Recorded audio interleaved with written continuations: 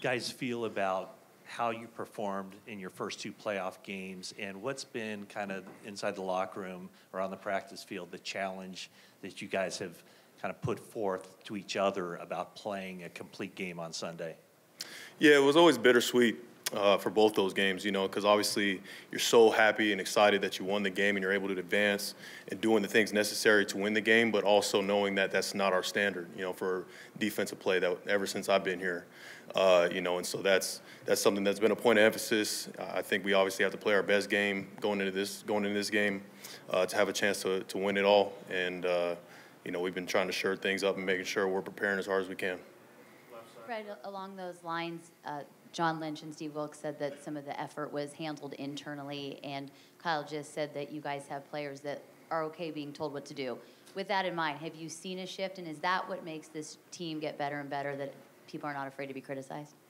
Yeah, I love our mindset right now. I think guys are going about the work the exact right way this week. You know, that has been handled in-house, and, you know, I think we'll be ready to go and fully prepared for Sunday. Fred, Zach Swartz here with the Big 12. Obviously didn't play in the Big 12, but how excited are you to see BYU step up into that conference and watch them continue to compete? And would you be willing to say that you are a member of the Big 12 at this point? Yeah, I do claim them now, obviously being a BYU Cougar, and super excited and always cheering for them going into the Big 12 and being able to compete with the best. I think that was the plan all along, was wanting to compete at the highest level, and so I'm always rooting for them.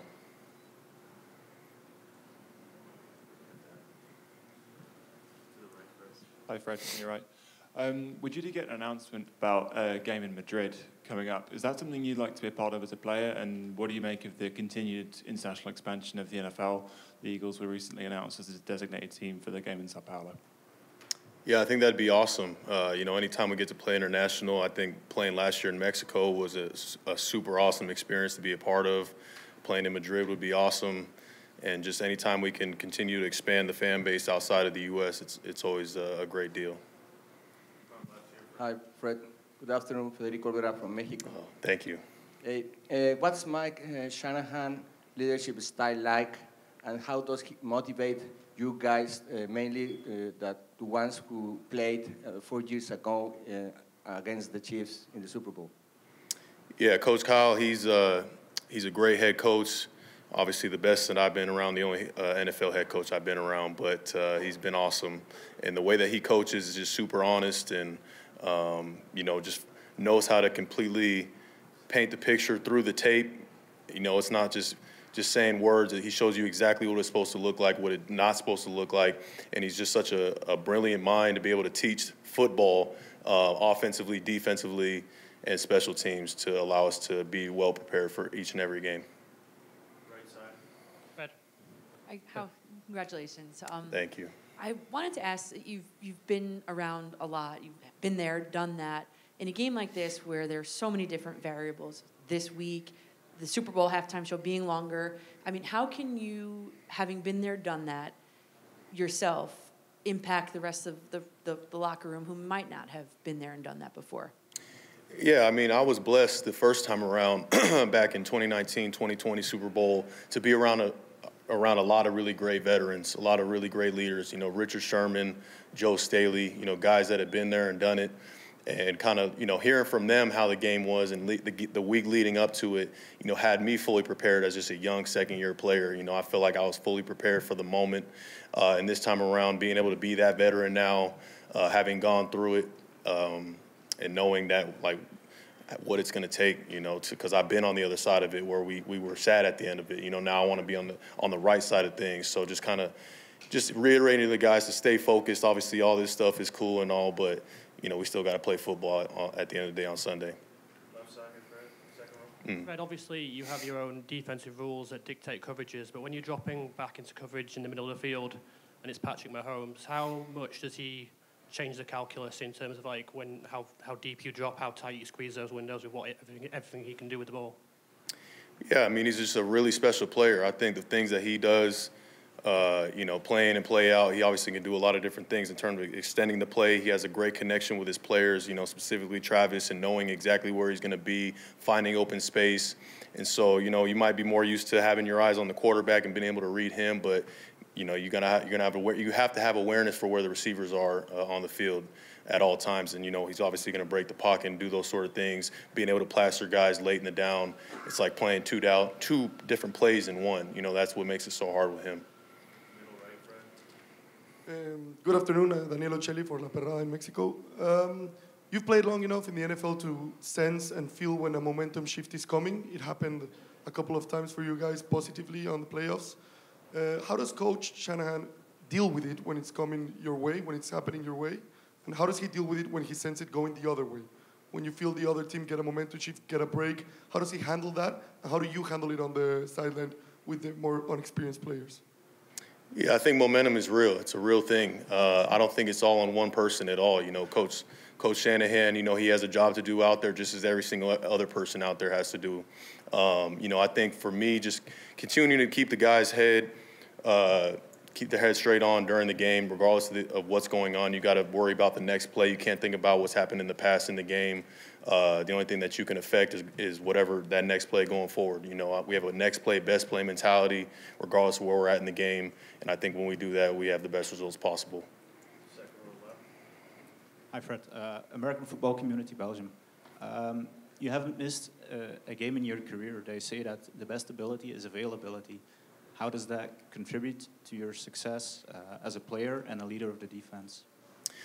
I wish that was fully true. I had missed one game back in 21. That was hard for me. I tried to come back that week. I had a strained hamstring, but that is my one blemish. I think it's been awesome. I've been blessed, by the man upstairs to be able to stay available, stay healthy, as well as, learning how to take care of my body, from early on in my career, being around great veterans and learning about what it's going to take to be a good player in this league. Obviously you can have all the talent in the world, you can work your tail off, but if you're not available on the field and you're hurt, you're constantly in the training room, you'll never be able to continue to get better by getting those reps day in and day out. So I take a lot of pride in that. Hey, Fred. From the outside looking in, you and George are two of the emotional team leaders for this, organization.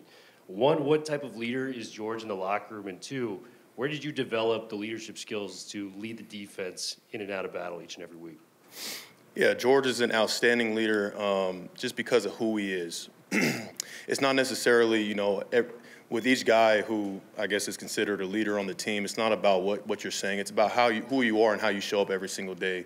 The consistency that George has shown throughout his career, with the level of play that he's played with, the level of the competitive nature that he brings every single day. Obviously he has a love for the game, a love for life. You see that every single day and how he just operates. But I'm really happy that he's on our team because he does bring up the level of play for everybody. I think that's what a good leader does.